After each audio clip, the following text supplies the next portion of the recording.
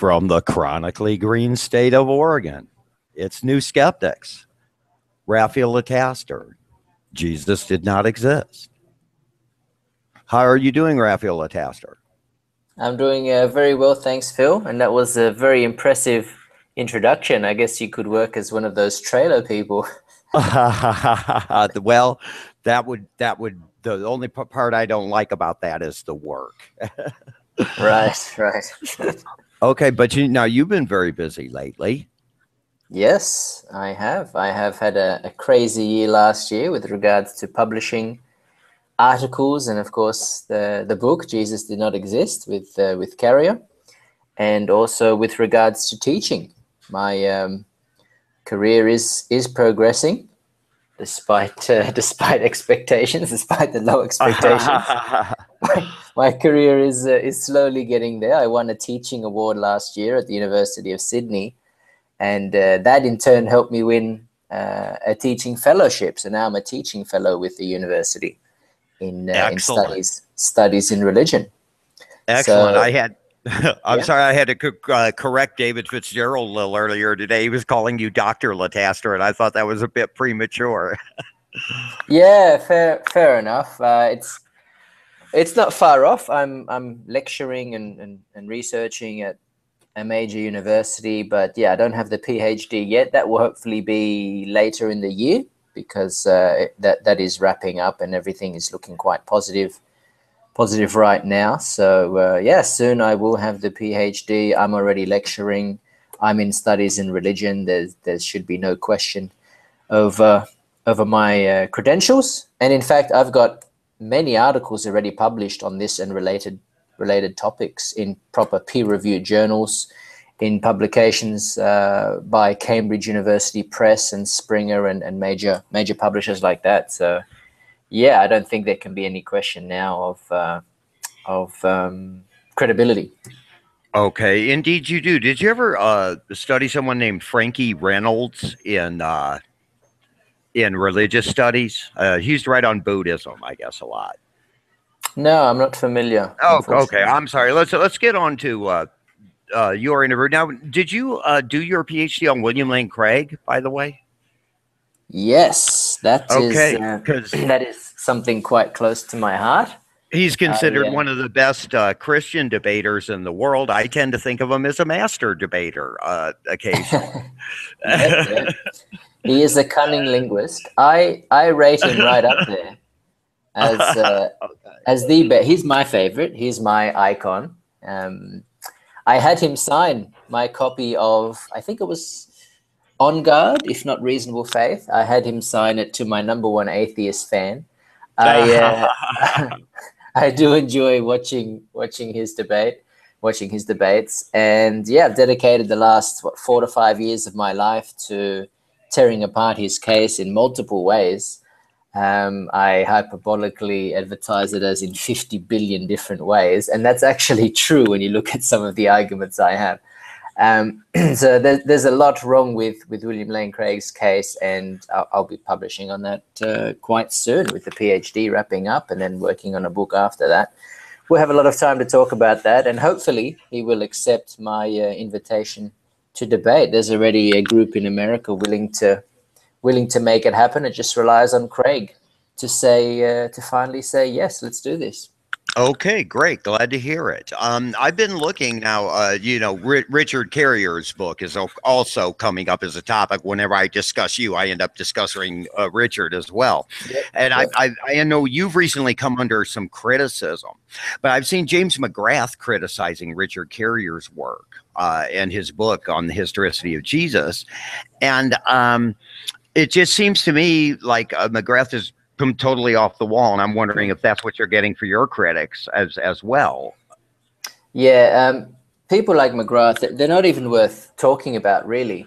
I read some of the blog posts he wrote about these theories about the celestial Jesus, and when it comes to the Paul's passage, I think it's in Romans, about Jesus being crucified by the sky demons, his response was, "What? That's it. This one word So the sarcastic response of what? He seems completely ignorant that many mainstream scholars do indeed think Paul is talking about Jesus being killed by the sky demons, by the archons, because that's how he talks about the archons a lot of the time, as sky demons. And even some Christian scholars believe that to be the case. So McGrath is he's someone that I think is not worth talking about. The only reason we sometimes talk about him is because he's one of the few that's actually saying something about the topic. But of course, he didn't get the memo. He is a Christian. And if you read the subtitle of my book, the way it's framed, it's Jesus Did Not Exist, a debate among atheists. I really don't have any interest, and there's many more reasons for that, of discussing Jesus' historicity with people that believe in the Christ of faith. We are here to discuss the historical Jesus, the atheist version of Jesus. We all agree that the Christ of faith is a fiction. Right. And when I hear him, I get a primal urge to hurl feces, so anyway. Okay. Now, with Ehrman in your book, you bring him out right at the beginning, and you talk about how he uses hypothetical sources. He thinks the Gospels are good for historicity, but error prone otherwise, it seems. Yep. And so a double standard, it seems to be applied. Yeah, it's very strange. And that's how I link it all to this idea of the hypothetical sources. If you read Ehrman's case for Jesus, which I think is quite a poor case, as they all are, that's the problem. That's what's leading me down this path of thinking that Jesus did not exist.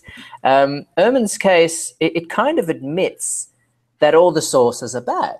Like he and Casey and other scholars saying something about this, they kind of admit that all the sources are pretty unreliable. For example, the non-biblical sources, there's generally a consensus that we can pretty much ignore them because there's a lot of questions over the authenticity and ambiguity. But even if authentic, even if about the historical Jesus, they don't really tell us anything more than what we get from the Gospels. So you wipe them out and then you focus on the biblical sources. And then you realize, okay, Paul doesn't seem to say much about Jesus. And the likes of Carrie and myself would say, well, he actually says nothing about the historical Jesus. He doesn't believe in historical Jesus. But even the mainstream scholars admit that, yes, there is a big lack of information of the historical Jesus, of the gospel Jesus in Paul's writings. So you can pretty much, and at least in their mind, Paul comes after the Gospels. While he gives us the earliest Christian documents, he's apparently in their mind, in the mainstream scholars' minds, he is writing about things that occur after Jesus' story as portrayed in the Gospels. So we can pretty much overlook Paul for now, and then we just have the Gospels. Now, the Gospels, the mainstream scholars even admit that the Gospels are terrible sources. And Ehrman himself says these are not the sources that we would want when we're looking at these sort of historical investigations. So the problem then is, well, you've spent your whole career, you've spent decades demolishing the Gospels, telling us that these are not good sources, and yet now when it comes to the historicity of Jesus, suddenly they're good enough for that. So I'm thinking, well, how do you do that? And the reason they can do this is because of the appeal to hypothetical sources. Ehrman and Casey, to some extent also, brings up the issue of sources behind the Gospels that somehow give credibility to the Gospels. How it does that is left unexplained. I mean, all the problems we have with the Gospels, the fact that we don't know who wrote them, the fact that we don't know why they wrote them, except for it's obviously for evangelistic purposes, theological purposes, all the problems with them, the implausible claims, both supernatural and mundane. Right, a contamination principle, as Avalos and Law have pointed out. Exactly. All these problems also apply to the hypothetical sources that are apparently behind them, and even to a greater extent, because we don't even have the hypothetical sources to verify all this. And I take it even further and say, look, by Ehrman's own words, he admits that these hypothetical sources actually contain fictions. How then are you supposed to go through the hypothetical sources, which we don't even have, to sort out what's true and what's not true? It can't be done. It's absurd. It is absolutely absurd, and it's inconsistent, because why are the mainstream historical Jesus scholars allowed to posit hypothetical sources that confirm their views, and yet Christians aren't allowed to do the same? You could do the same thing, and I think Craig and other apologists do this to some extent.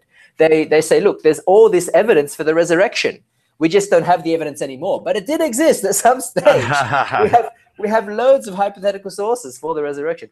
And also, why not historical Jesus agnostics and mythicists? Why can't the likes of, say, Carrier and myself posit hypothetical sources, such as that Paul or Peter, there's a missing document there that admits, yes, this is a figure that's purely in the sky. This is a figure that purely, that never was on Earth, or even this is something we just completely made up right now. I mean, there could be such a source. So why is it that only the likes of Ehrman can invent these hypothetical sources? It doesn't make sense. It also draws away attention from actual sources that we know are influences on the Gospels. We know, for instance, the influence of Greek epics, the influence of the Old Testament, the influence of the intertestamental literature. These are sources that we actually have. And it's obvious that there are influences here on, say, the Gospel of Mark. So why do we need to posit hypothetical sources that we don't have and can't check when there's all these other sources, especially the intertestamental literature? Wow, that would change the field if everyone knew a lot more about the intertestamental literature. We have all these sources that we actually can check and that are obvious influences on the Gospels. So it's just, from start to finish, it's just an absurd approach. And part of my argument is that no one else does this. You find no other field in history where hypothetical sources are appealed to this extent. I mean, hypothetical sources are posited, but they're never used in the way that the likes of Ehrman used them. They're never used to say, therefore, this definitely happened because of a source that doesn't exist. You know, we never see that. It's only when it comes to the historical Jesus. And I actually prepared a paper on this topic alone, and it was very well received. It was rejected by a biblical studies organization, as you'd expect, but it was accepted by a proper history association, and it was very well received. The only person that disagreed with me turned out to be a Christian and a sociologist rather than a historian, and they went back on their promise to give me references, to give me evidence that it is a good approach. So it was a very well received paper. I'm working on it as a proper article for a proper peer-reviewed journal, and we'll see how that turns out. But it at least got out there in a proper history seminar, and it was quite well received. Yes, I see. Now, and what gets me about it, when I look at the Gospels especially, that they're using all kinds of devices, literary devices, and it's as if the Christian scholarship side ignores every literary device that's going on, including that Jesus is a symbolic figure to begin with. Yes, we definitely need more honesty there to admit that we just don't know. There's so many uncertainties here. It really is a big deal that we don't know who the authors are. And it's also a big deal, I believe this is something you wanted to speak about, that the Gospels are the later documents, and they seem to derive a lot from the first Gospel, Mark, which raises questions as to other sources. Why do they rely on Mark so much if there were all these other sources floating about? They seem to rely a lot on Mark. And Mark, more and more scholars are thinking that Mark is an allegorization of Paul's writings. I was going to ask you about that. Why do we think Mark is allegorizing Paul? Why do we think Mark is allegorizing Paul? Right. Well, there's a lot of similarities. I mean, by necessity, there'd have to be a lot of similarities between Mark's gospel and the writings of Paul, simply because Mark is the first gospel and the first to really talk about a gospel Jesus. So it has a different story, while Paul's writings are the earliest epistles and the earliest Christian writings in general. And there are quite a few similarities between the two. For instance, the portrayal of Jesus as the new Adam. You get that a bit in Mark. You definitely get that in Paul in 1 Corinthians 15. That's a common theme. Another common theme is the tolerance of Gentiles. That is another a big factor here. And also, I was just pondering this earlier. The power of Jesus over demons. That's obviously a big factor in Paul. It seems in Paul's view, I think it was in Romans 8, in Paul's view, Jesus, and a few other passages as well, Jesus defeated the sky demons by being killed by them. They were unaware of who he really was, and that his death would result in salvation for humanity, and the defeat of the demons. And we get hints of that in Mark's writings as well. Jesus's power over the demons, such as with the exorcisms. So there's definitely a few instances. Also, the criticism of the likes of Peter. That is something we see as well, similar in both. And in fact, it's taken to an even greater extent in Mark, where we have criticism over Jesus's relatives. Of course, we don't really think that in Paul, because we think of Paul's Jesus as not having so many earthly relatives, because he's not an earthly being. But we have that as well. It seems to be a criticism of, say, early followers of Jesus or people close to Jesus. So there's a lot of similarities there. And when you look at the timing, if one's influencing the other, and there has to be influence going on here. If one's influencing the other, why assume that Paul is being influenced by Mark? That really makes no sense. That gives too much privilege to traditional Christian views. If we think critically, the earliest writings are Paul's writings. So we have to entertain the notion that, okay, maybe the Gospels, since they are the later documents, maybe they're giving us later versions of the story. Right. Just because the Gospels, yeah? Okay, I was going to say especially John, for instance, which is thought to be the latest of them. Yeah. Now, let me ask you about this, because the Paul's wording, it can be problematic for both sides. But you mentioned that the word Paul uses for born can also be made when he's referencing Jesus. Yes, that's exactly right. So this, are you talking about Galatians 4:4? I don't know what I'm talking about, Raphael. Yeah, but yeah, a lot of these passages. I think so. Yes, I am. In fact, right. Born of woman, made of flesh. These sort of things. They're actually ambiguous. They can work on multiple theories. So it is not good evidence for. Okay, I wasn't talking about 4:4. I'm talking about that in another question I had prepared, but that's all right. Because 4:4 is about the born of woman, which is a strange thing to say to anybody, because it's obvious for any regular person. There were really very few C-sections back in those days. Okay. Yeah, well, that's still being born of a woman, isn't it? It's a different kind of birth, but that's still being born of a woman. You're exactly right. I mean, everyone is born of a woman. What kind of a thing to say is this? It's like saying, Pilate, he was an oxygen breather. What is the point of saying that? Exactly. Yeah. Phil drinks water on occasion. So why would you say these things? This is obvious. I mean, of course, if Jesus was a historical figure, he would have been born of a woman. So there seems to be something else to it. It's something that's really weird to say. So maybe there's a theological meaning behind it. Maybe there's some sort of allegory going on here. Same as with, familial relationships in general in New Testament texts, especially in Paul's text. I mean, they do seem to be non-literal. I mean, people, everyday believers are brothers and sisters in Christ, although they're not literally Jesus' brothers and sisters.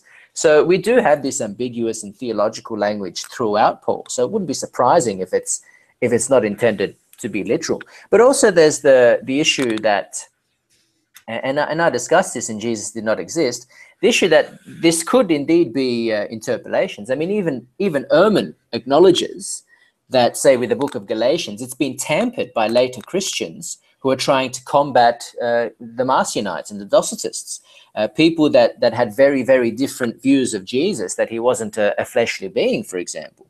So when we have this tampering going on, it makes us think, gee, verses that try and make it a bit more obvious that Jesus might be an earthly figure, maybe they are indeed interpolations. And when you go through the writings of the early church fathers, even those who are arguing against, Marcion and other so-called heretics, you think, well, why aren't they talking about these verses? Did those verses not exist back then? Like I go through Galatians, for example, and talk about the whole brother of the Lord issue, and how there seems to be a lack of early to this. Okay, you're breaking up a little bit. That's all right. We'll just continue. Okay, now Jacob is named Israel, and after defeating Yahweh at wrestling, and Jesus is given a name above all others. And I know that Philo Right. considered Jesus microcosmic Israel. The new name Jacob is given by Jehovah. Okay, so it seems that midrashic allegory goes this way in the Tanakh, and that tradition is continued in the New Testament. That you have a person symbolizing a country, that sort of thing, an image, whereas in fact Jesus is symbolizing Israel in the microcosm, and even to some extent Jehovah in the fallen temple. That's seen as kind of all the same thing, going down in flames. It is very interesting. We do talk a bit about that in Jesus Did Not Exist, the issue of punny names. It does seem to be quite a coincidence that here is this figure that's a savior figure sent by God, sent by Yahweh, whose name happens to be Yahweh Saves. Right. And that just surely has to send alarm bells ringing. And you've also got, at least in the Gospels, you've got the treacherous disciple and apostle Judas, whose name is Judah, the Jew, whose name happens to be the Jew, when the whole point of the story is that the Jews rejected and betrayed Jesus. So it just seems exactly this is beyond coincidence. This is completely manufactured. Yeah. Right. Okay, now let me talk about some of the mystical stuff, the mysterion and mystery cult aspects of Christianity. Yeah. Now, there's a correlation of terms between Philo of Alexandria and Paul. It seems to me, for instance, I believe in a kind of Philonic Jesus who isn't like an archetype. He's being presented as a symbolic figure. Yeah. He definitely seems to be an intermediary figure in both Philo's discussions of the Logos. Yeah, and as something less than Jehovah also initially. Something that's a being that has been created by God, but still a very important being, still a divine being, just not the divine being, which gets to one of the big fallacious criticisms against this idea, is that the early Christians wouldn't have seen Jesus as God. Well, they didn't. In our idea, we're not saying that Jesus was seen as God. He was seen as a divine being, like an angel, perhaps the most important of the angels, the archangel. And there are links to Michael, the archangel, and Jesus, and also Lucifer, who was the archangel, and Jesus. There were various groups of earlier Christians that thought that Lucifer was indeed, may have been Jesus, and was indeed the good character, while the Old Testament Yahweh was basically the devil. Ah, yes, I've heard of that with some of the Gnostics. As I understand. Okay, now what will the response of scholars be to your work? What response do you expect, or of people generally? Well, it's hard to tell right now, because there's the problem is that the people most interested in it, scholars, would probably be biblical studies scholars who wouldn't even bother looking at it.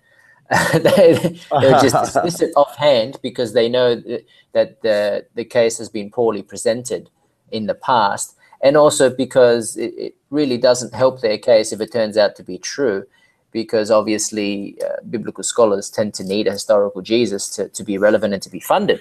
So the people that would probably agree are people that really would have little interest in looking at it. Having said that, I have got quite a bit of support from my own field of religious studies, which is a bit of a different field from biblical studies. I think we are a bit more objective and a bit more knowledgeable about other religious traditions. So it's easier for us. I mean, this is a comparative religion. It's easier for us to say, Christianity has borrowed this from that religion and from this religion and so forth. And Judaism has done the same from various pagan religions and Mesopotamian religions and so forth. And the response from religious studies scholars in general, I think, has been quite positive. We've got Avalos, of course, who was quite supportive, and I think he sort of identifies as a historical Jesus agnostic. I've had a few scholarly reviews, positive, about my first effort, There Was No Jesus, There Is No God, which is a lot more of a popular book. This more recent book is more scholarly and is filled with references. Jesus did not exist. But even that popular book was well received by the scholars that actually reviewed it. one Yes. scholar was cautiously supportive of it, and one was outright saying, "Yeah, I think Raphael is pretty much right on the money here." And I've also had a colleague, a religious studies colleague, just make an offhanded remark in an article, I think dealing with feminist ideas in early Christianity, in the study of early Christian documents, and they just threw in there talking about the time frame of Jesus, and then just throwing in there in brackets, if he existed at all. This is a religious studies colleague. So it's just, and a few other religious studies colleagues and even historians have come up to me and told me, yeah, they think it's definitely a decent idea, a plausible idea that Jesus didn't exist.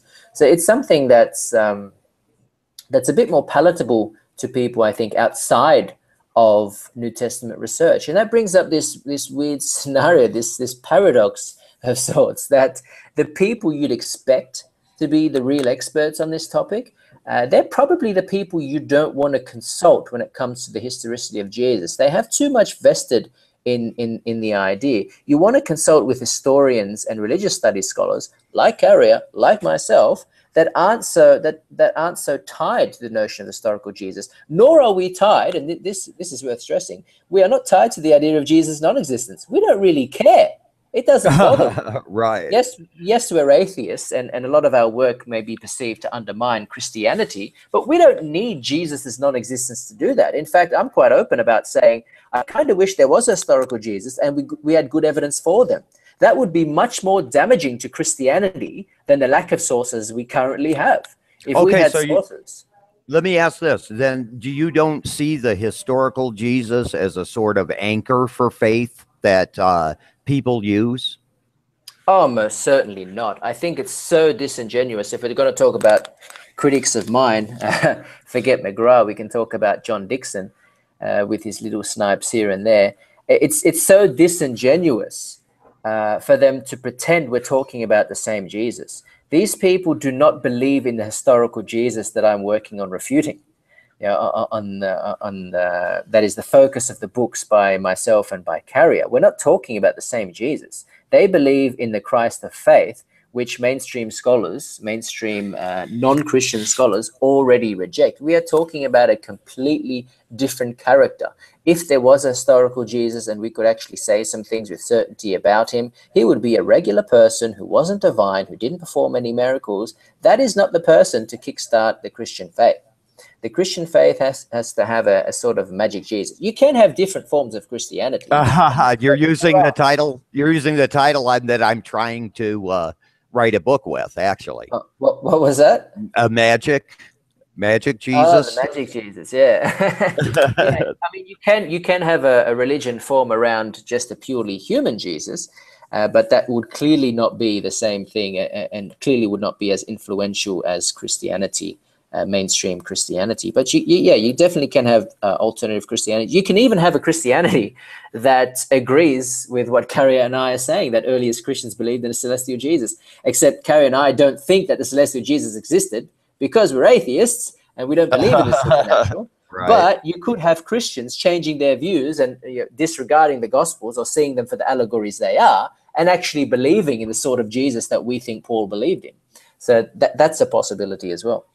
Okay, now do you agree with Carrier that we probably started with a Jewish Christianity that was then essentially usurped as a Roman Christianity?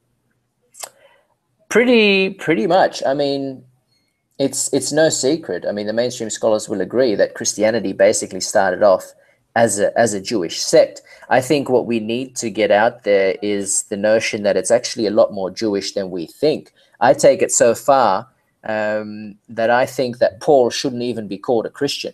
I think Paul should just be viewed as an apocalypticist Jew who happens to think that the celestial Messiah is talking to him and is named Jesus. And the reason for this, And the reason for why I find the celestial Jesus theory so compelling and so plausible and so probable is that the earliest Christians seem to be quite similar to some of the later Jews, if you can call it that, to the Jews before Christianity and around the time of nascent Christianity, in the sense that there were many Jews that already believed in a celestial Messiah. And this figure went by various names, such as the Son of Man, a title that comes up later in the Gospels. And they already believed, some Jews, I'm not saying this of all Jews, but some Jews already believed in a celestial Messiah that would come, that would be sacrificed, that would defeat the sky demons and save humanity. And if you read Paul, this seems to be the same character we're talking about. It makes sense then that we're not talking about a historical figure, because Paul doesn't give us any historical details. The few things he says that links Jesus to the Gospels are said in allegorical, non-literal ways, and obviously seems non-historical. And it seems that Paul just believes in the same sort of Jesus that the apocalypticist Jews believed in and other Jews, with the only difference being that now he's actually got the name Jesus. But who knows? Maybe that name Jesus was actually there before, like you can sort of infer in Philo. I mean, there's hypothetical sources that can support our views, I can tell you, but we don't rely on them so much. But the only real difference besides that with Paul and the apocalypticist Jews before seems to be that now the Messiah has come. The Messiah has had the sacrifice and is speaking to Paul through revelation. And what's interesting is that you can glean from Paul that he thinks no one has seen it. You know, he brings up the old Isaiah quote about what no eye has seen. And you think, gee, how could he be describing an actual crucifixion that literally happened here on earth a few years ago? Plenty of people would have seen it. Why are you hinting that no one has seen it? And why are you so gung-ho about the idea that we come to know Jesus through people like you that are receiving these revelations? It just makes perfect sense that we're talking about the celestial Messiah that a lot of Jews already believed in, and that is the figure communicating with Paul, or that Paul believes that that's the case, because we obviously don't think that figure existed. But that is the figure that is apparently communicating with Paul and telling Paul that, yes, he has died, he's come back, he's saved us all, go spread the word. And that explains why Paul seems to know nothing about the Gospels, any similarities between the Gospels and Paul. Think critically, it probably goes the other way. It's the Gospels borrowing from Paul. Excellent. Now, before we go, I wanted to thank Raphael for being the scholar that most helped get Nuskeptix off the ground about 2 years ago. And last year we saw our viewership go tenfold last year, and I'm going to try to do that again over the next couple of years and make this a real player of a webcast. So, cool. Thank you very much, Raphael Lataster. Yeah, thank you very much for inviting me and giving me the opportunity to speak a little and explain what's the deal with Jesus did not exist, a debate among atheists. I think it's a worthwhile book. It summarizes a lot of the recent research from both sides on this topic, and it's a popular book. It's pretty accessible. It's loaded with scholarly references, and it's it only costs a few dollars on Amazon. So I think it's well worth checking out. Okay, thanks. All right, thanks very much.